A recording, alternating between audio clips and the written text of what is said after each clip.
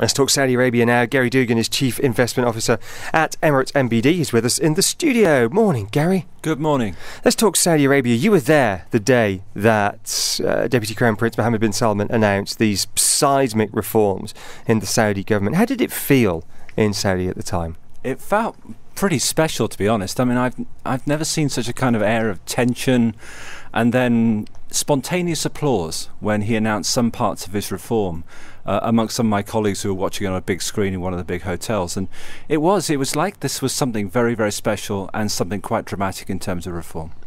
This is, I guess, with the professional community or the investment community who look at these reforms and say, yes, this is sensible economics and we studied this stuff for our MBAs and he's doing the right thing.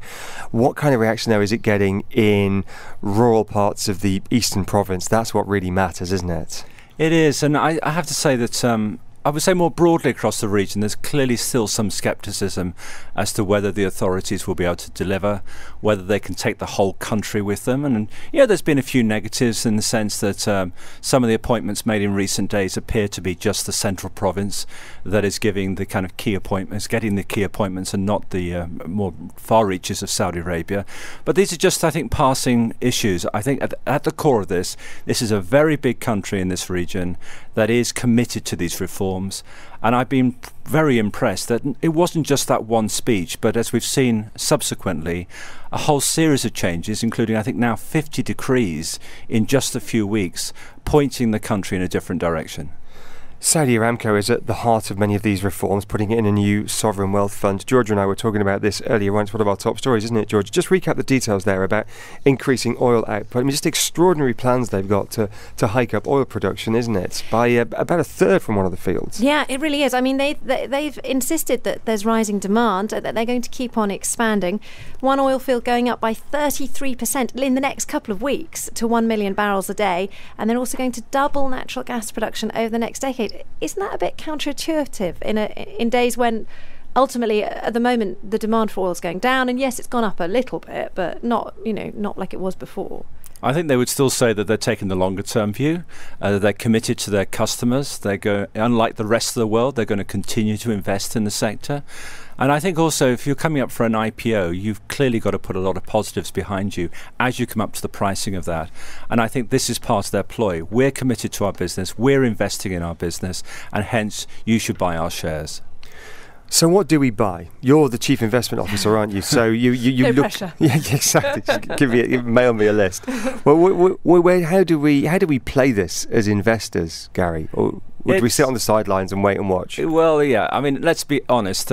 This is not a story for the next 3 to 6 months. If the oil price falls, undoubtedly the Saudi equity market would follow that.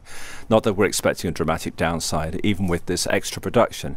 But I do think it's starting to give this region a much bigger footprint in the global capital markets, because it's not just what we've seen in Saudi Arabia in the last few weeks and the commitment for that country to really punch its weight now in capital markets with far bigger equity market and a growing sukuk and bond market, but it's the issuance that we're seeing across the region now. More companies committing to go to IPO over the next 1 to 2 years, and I think I would call it less price sensitive than we've been seeing in the past, where IPOs only came at the top of the market. So we could have a profoundly bigger capital market in this region 1 to 2 years from now, and that puts us on the map, and that gets foreign investment coming into this country and others. So what type of companies are you seeing looking to have an IPO in the next few years? You know, it's very, very broad. We're seeing some of the property developers. We're seeing probably smaller financial institutions. We're seeing some of the kind of, I would call, bellwether food companies, distribution companies. So this is going to give, firstly, it kind of starts to dilute down the very heavy weighting towards oil and financials that we find in some of these sectors. And secondly, it gives people more of that global GDP. You know, countries such as the UAE growing at 3.5%, you couldn't always buy that in the stock market. And I think that is going to be more available as we go through the next few years. So wait and watch, or are there opportunities here today, now? Wait and watch. I think we've had a bit of a run-up on the back of the enthusiasm with the oil price striking above $40. But on any weakness, I feel much more confident now that this is a better quality investment that's going to have a continued flow of good news.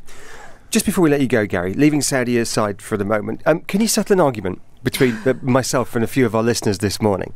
What it is, it's about profit margins, and it's about the Emirates profit margin. I'm not going to ask you to analyse Emirates results. That apple is too close to the tree. But generally speaking, I was talking earlier on about the profit margin at Emirates Group being 8.4%.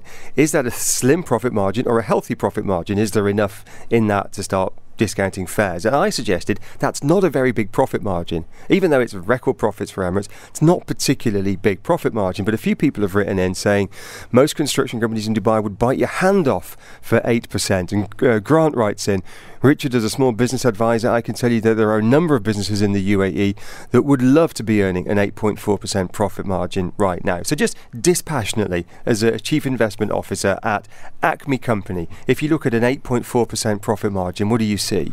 I think for the industry they're in, it's a very good profit margin. For the world we're in, it's a good profit margin because everyone's under pressure with relatively high costs and no growth. So I think they've managed it well considering all the forces of a very volatile oil price which dictates what their revenues are going to look like, and also clearly around the world an industry that's been under some pressure. So essentially what you're saying is that our listeners are right and I'm wrong. Sadly so, Richard. It was ever thus. Gary, thanks very much indeed for joining us this morning. Always enjoy getting your thoughts. Gary Dougan is Chief Investment Officer at Emirates NBD.